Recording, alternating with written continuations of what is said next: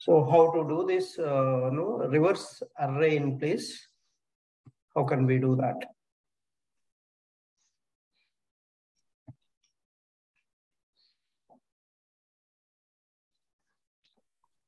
And next we have to do another program. Sorting. How can we sort an array in ascending order and descending order? How can we sort? So here I'm going to use our swapping logic. You remembered, I did with a third variable, we did a swapping. That same code I'm going to use here. That logic I'm going to use here. Okay, so first let's do this.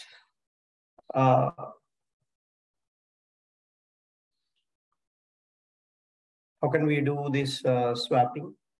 First, reversing we'll do. Reverse an array. So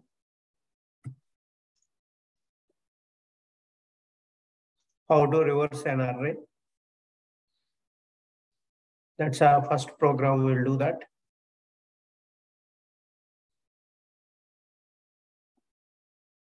Then copying one array elements into another array. How can we do that? That also I want to show you.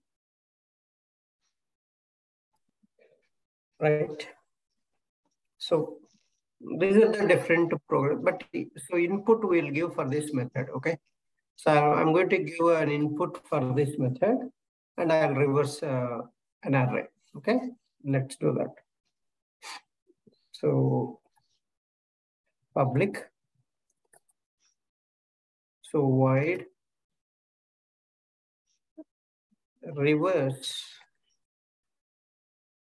array in place. Basically, in place is nothing but in the same positions you are reversing and not one after the other. So right, that's the in place means. So you will even effectively will do this. So reverse an array in place. That means basically how we will do this is the iteration happens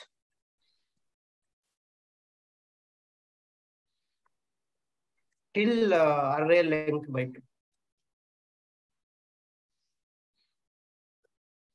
So this is the one you are not doing complete, full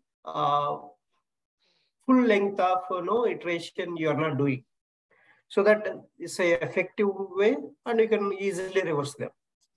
So that's the plan here. So first, maybe you can print before reverse what is the array. Okay. So before reverse arrays. Okay. Before reverse the arrays dot to string arrays dot to string num variable. You can print that, right? And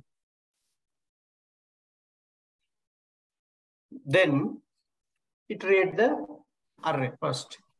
So let's iterate the array and then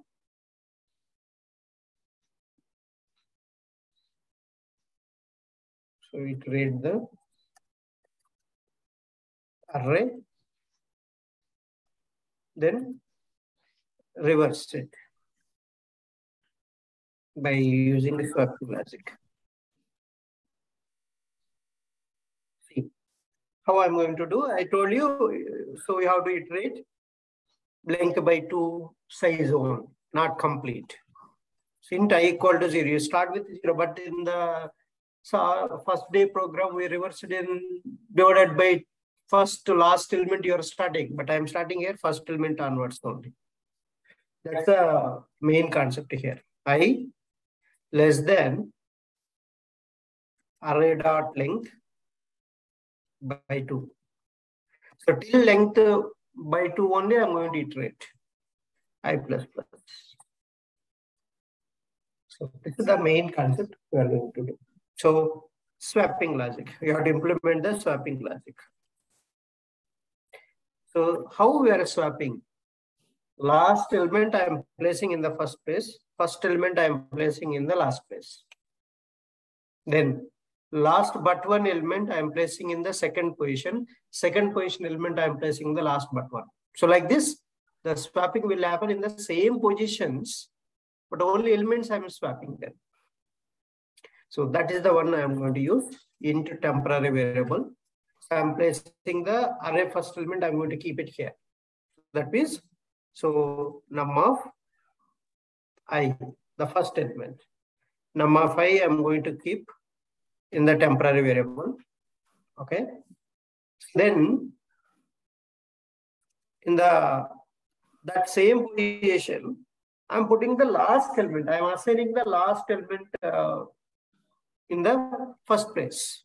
So that how can you get num of, right? Num of num dot length minus I minus 1.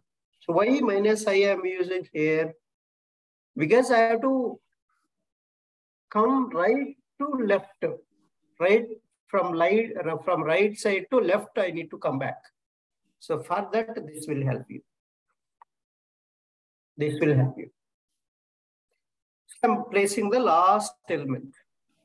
And on this last position, I'm going to put my first temporary variable. That's it. Then you can print the array. That's the reverse is going to be done with that. So after reverse, so arrays, you can directly print, otherwise you can use a for loop and to print that, okay? So arrays dot to string, so num variable. It's a very simple program. Okay. So any doubts here? Yeah, quick question, sir. If the array elements, number of elements are like even number or odd number, does it make any difference with this code? So I don't think so. It will make any difference. Okay. So it doesn't matter. Because if it's odd number, then the middle of the number, I think we'll get it right. If it's even, I'm not sure because there'll be two elements sitting next to each other. And we don't know where is the center of it, right? When we do length by 2. The center is size by 2, right? Obviously that's correct. Yeah, if it's seven elements in there, 3.5, so it takes 3 because 3. of integer. 3 only. It takes 3 only. So let's see, whether it is going to reverse or not. We'll give such kind of things also. Okay, right? Yeah, cool. Yeah, sure. Basically, you need to input anything you input it. Yep. So if it is working or not, we need to see that. We need to check. Yeah, sure. Yeah. Sure. So let's go and run the program. So we have a random array here, right? Random array, basically 5 are there.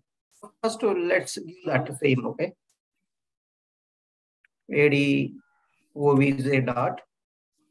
So reverse array in this random array. Okay, let's print this. Let's execute. Okay, before reverse array is 50, 64, 4, 73, 41, right? After reverse, what happened? 41 came to first place, 50 went to last place. Again, 73 came to 64 place, 64 went to 73 place. Then you don't need to reverse this 4. Correct. But if you take like 6 elements in there, right? Yeah, let's go and give that, okay? Yeah. So even I didn't test it, but let's give it a try, okay? So I'm going to declare an array with more than 5 elements or 6 elements, 7 elements. Let's give that.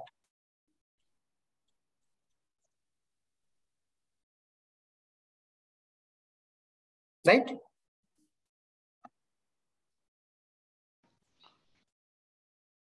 Let's call this function. And you need to give the number one. Number one, yeah. That's right. So this array name is number one. Let's see, and so whether it is working or not. Right? Yep, it's working. Yeah. Perfectly working, right? Yep. So 9 place, so this 9 and 5 is swapped. Right? Next 5 and 8 is swapped. That's it. It will work. Any elements, it will work. There is no issue. Okay. Sweet. Yeah. Thank you. So this is the how you can. But that's what any input your logic should work. It doesn't matter. That's the input you are giving for a method means it should work for any input data. Then only your logic is perfect. Yeah. For any data.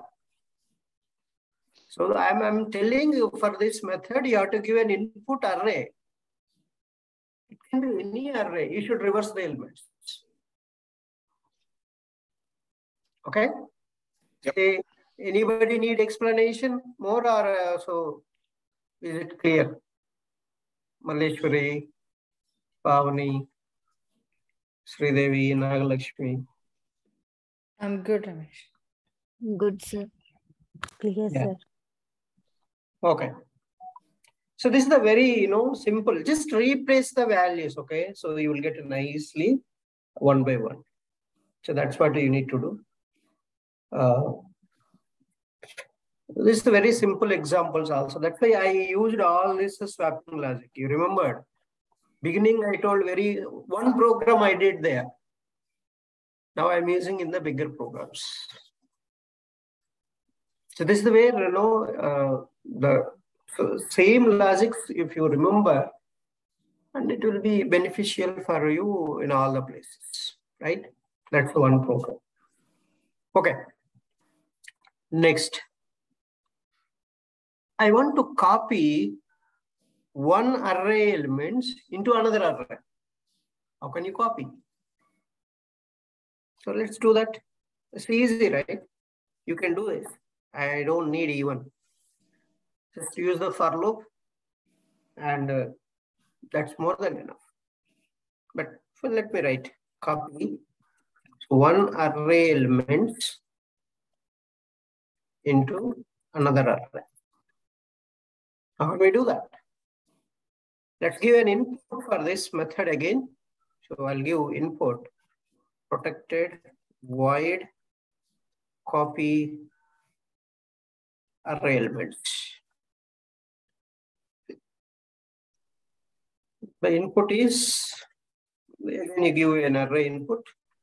I can make it at the rate params. So num is my parameter. Okay, num1. So first array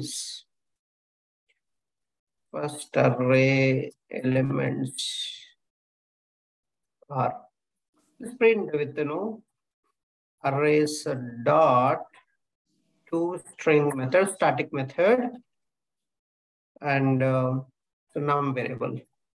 But I should have another array, right? So let's see another array. So what is the another array? To create another array. Create another array. So integer type array only I need to create, right? Maybe I'll give num2 equal to num2 new int. What size? What is the size? This also should be same as a num dot length. Same as a num dot length only. Now I need to copy this num variable, num array elements into num2. How can we copy? So let's see that. So copy the num array elements into num2 array. So so int I equal to 0. I need to start with first element onwards. I less than num dot length and I plus plus. Because if first array I'm iterating, I'll copy into num2. So num2 of I equal to num of I. That's it. It's the assignment operator, right? The same object you're copying to num2 of I. That's it. Then print the num2.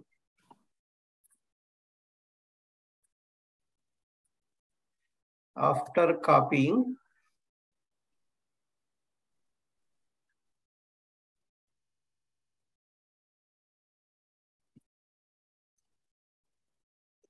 num array into num2 array. You just give arrays dot to string. This time I'll pass num2 array. That's it, but not num1. So num2 array. So very simple, right? Basically assignment operator only I'm using.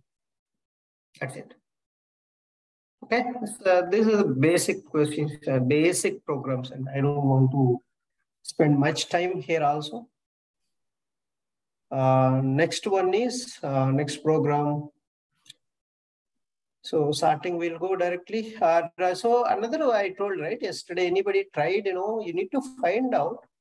Search the element with a given integer number, right? How can we search? So you want to do that? It's just very easy. Iteration inside you put if condition and give the number. That number is equal to any of the array element. Return true, otherwise return false. Okay. So that's what you need to do that. Maybe you can put a return type method. So let me write the return type method. Search. Write a program to search. This is very important. It will be useful in the real time. Write a program. Search. Given element is present in the array or not. So you have to return the, so I'll give the input for this is number. So here element, I'll just put element, okay? Element, right? So the return type, it should be return type, Boolean return type. So this method returns a Boolean return type. So public Boolean, it has to return a true or false to, so after doing that. And so I'll give an input for this array. Array also you can give input, another parameter. You give the array and also element, both you can give. So otherwise, I don't know, right? The element is there or not. Okay, array I will give inside, no problem. So search element in array.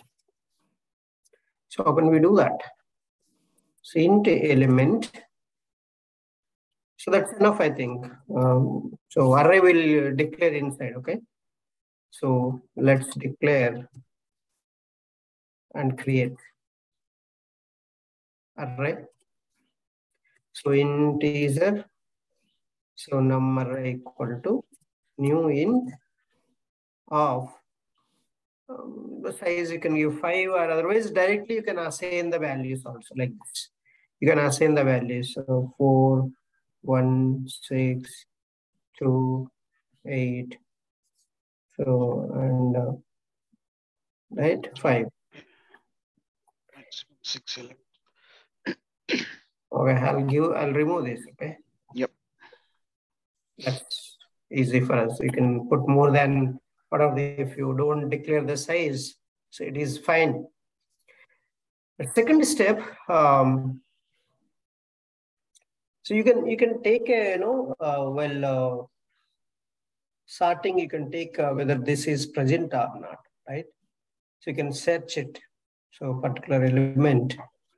So while searching, You can take one element.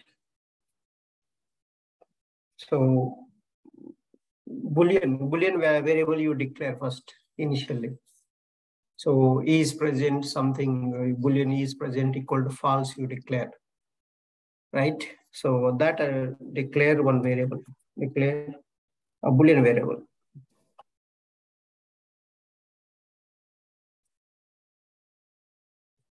So Boolean variable. So Boolean is present equal to false. Initially, I'm saying false, no element is not there. I'll just set that. So then third step, iterate the array. Create the array and check element is present in array. So again, iteration means always it is the same thing, and int I equal to 0, I less than array dot length, and I plus plus. See how many times I'm writing the same concept. Please understand here. So I'll check here now. If array of I, that means array element is equal to element. So this array element is equal to this input element, then return. Then you can say, you can assign is present is true. You can assign is present to true. Okay. Else array is not required else also. Then directly you can say return is present. Already we declared here false, right? If this is not true, it will return to you false. Okay, so we can see that. So 1, 2, 5, 4, 8, right? So let's call this. So what is the return type methods? How to call Boolean data type of that method, and is present. So equal to ADOBZ dot set element. I'll give first to 5 the element which is there already. So what is the so we see same thing. 5 is present in arrays dot toString. That is okay. We cannot check here, right? This arrays. Array will print here. I'll print the array. Okay, this array. Let me print this array so that we can understand, right? So array used for search.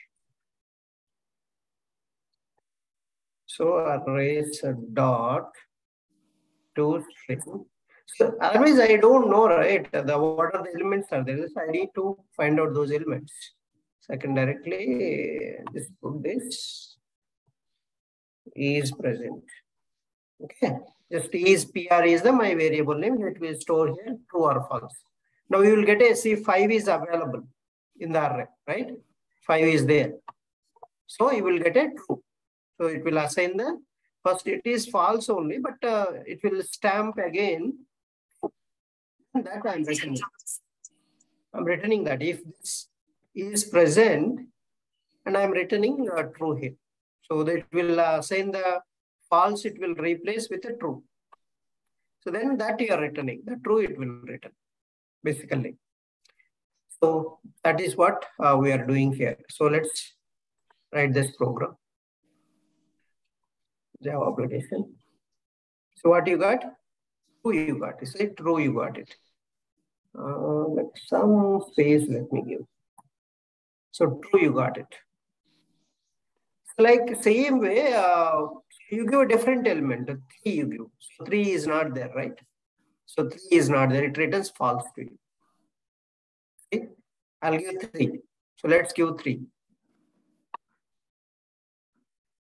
Change the data. That's it. You don't need to do anything. Change the data. See now what will happen? You'll get a false. 3 is not there here. See, if 3 is not there, returning false. It is going to search each element, so which is equal to the input value or not. If not equal to input value, returns false. If it is there, it returns true. That's it. Yeah. Any questions here? Otherwise, for example, they will ask, sometimes they will ask you, okay, your element is appeared here only, but you don't want to iterate all other elements. Then you can put a break here. Don't want to iterate further. For example, 6 is there. So it won't go to the next element. Don't go to the next element. It will break and return true to you. So for example, if I give 6 or 1, see what will happen. Immediately fast you will get your data and you will get output if you use break. So it won't go all the iterations. So if you want, you can run in debug mode, you will come to know. See, very fast you will get it true. You can see that you run in the debug mode. So let's run in the debug mode, you will come to know. So this is how you need to try it out, all the combinations, okay? And run in the debug mode. See how it will help you. Debug as Java application. It will exit immediately, and it say without middle. And if you without using break, what will happen? You see that. Without using break, what will happen? You see that. And with break, what will happen? You see the difference. You observe. You remove the break also and try it out, and run in the debug mode. What will happen? You see that, right? So that's what we need to understand here. So where it didn't come, so go here. And why it didn't come?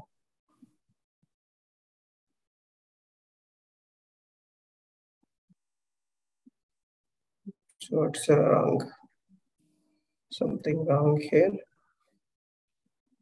Why the debug point, toggle breakpoint is there? Run.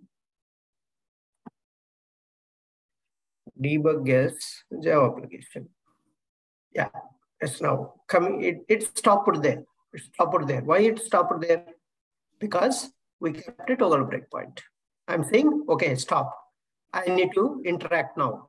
So I need to do execution line by line now. So I'll click on this. It will go to next line. See this, the one. Next line. So your element is 6. So, and go to the next line.